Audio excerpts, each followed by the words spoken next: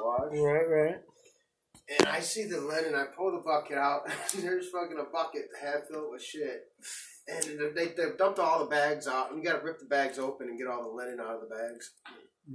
Anyways, so I'm in the process of doing that. And all of a sudden, this big brown. Tell me about that brain spider, though.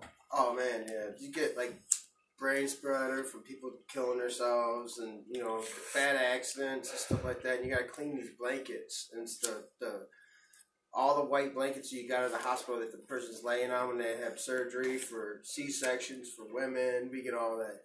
One time they got a fetus and wrapped up in a bag one time. Right. Oh, and that's horrible. Yeah, it was, man. I'm glad it wasn't there when I was there, but it was pretty bad.